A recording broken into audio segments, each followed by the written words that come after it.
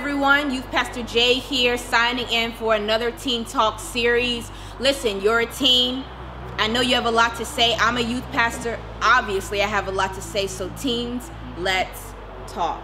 So tonight, for this quick discussion, this is what I have. But before we get into it, make sure you stop what you're doing. You like, share, subscribe, or follow, depending on whatever platform you're currently watching this on. Don't keep this to yourself. Use it to connect with other teens who need to hear from this. This is for everyone, middle and in high school. Let's get into it right now. So again, this is the question that I have. This is the question that's on the topic for today. I've been thinking about it for a while. Why do bad things happen to good people? And have you ever wondered that? Is that a good question? Why do bad things happen to good people? I mean, look at you.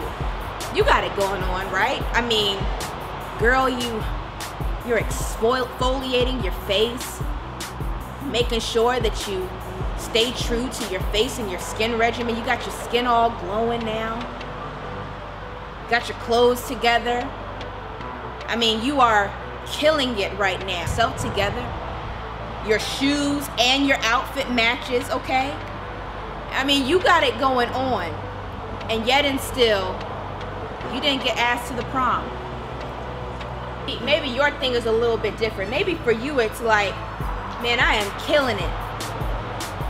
I did everything I could for the tryouts.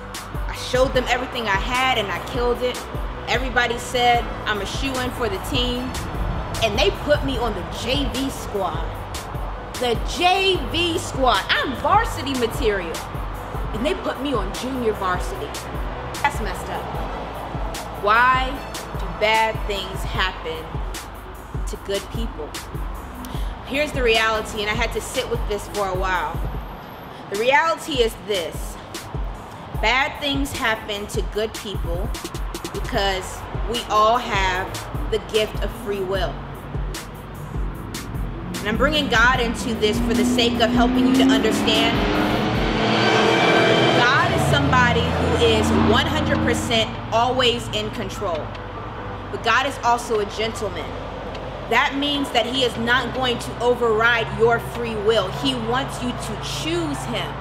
He wants you to choose to do what is right because it's right for all the right reasons.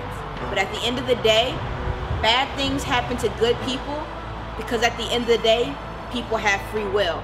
And what people typically tend to do with that free will is the opposite of what we're called to do, which is to do unto others what we would have done to ourselves. Do you know what that means? Maybe you do. Just in case you don't, let me explain. When you abide by the command, by the standard that I'm going to do unto others as I would have done unto myself, it means I'm going to treat you like I would want to be treated. I'm going to love you like I would want to be loved. I'm going to do you like I would want to be done. And nothing. The reality is people really are not out here doing that. And so what happens? We end up finding people doing unto others what they wouldn't want done unto themselves. And then we're stuck in a moment of bad things happening to good people.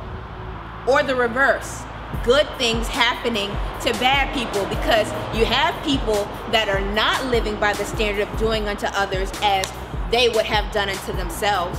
And then you have, on the other hand, people that are committed to living this life of I will do to others as I would have done unto myself. So that's why we constantly get caught in a why do good things happen to bad people and why do bad things happen to good people complex. How do you handle this?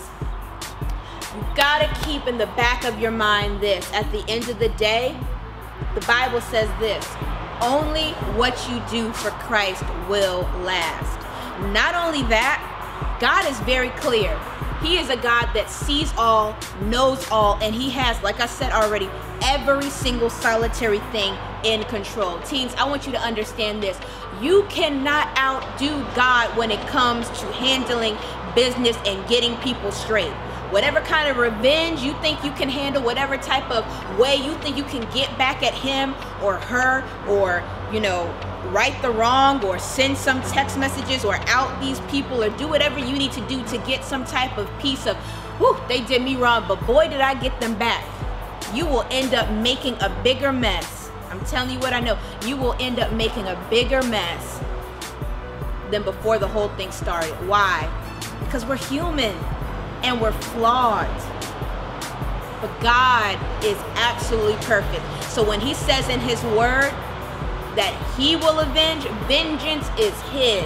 Vengeance, revenge. You know, that's what we want. We want to see vengeance or justice done when we get done wrong, when the bad happens to the good. We want to see some type of justice, right?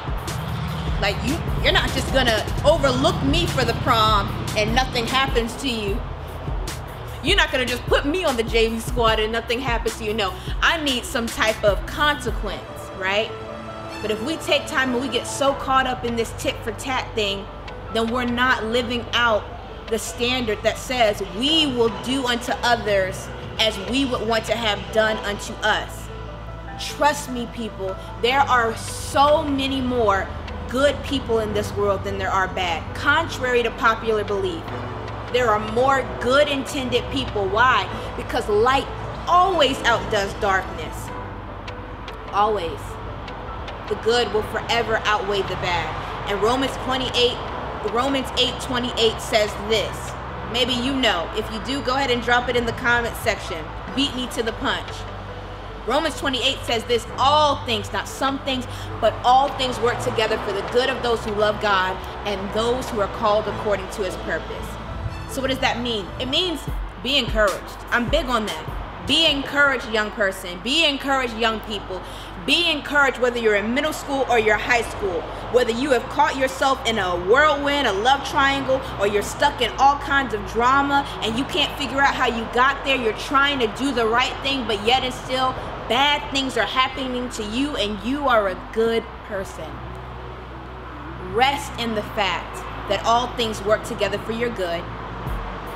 Rest in the fact that vengeance is God, says him, and he will handle it perfectly.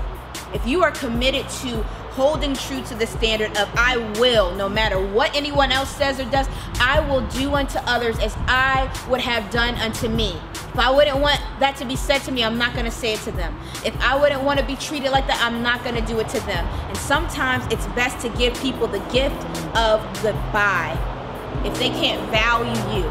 If you constantly find yourself in a situation where you are not being treated how you would treat them, sometimes it's time to give people the gift of goodbye. But that's a teen talk for a different day and a whole different topic. The point here is this: hold true to the challenge.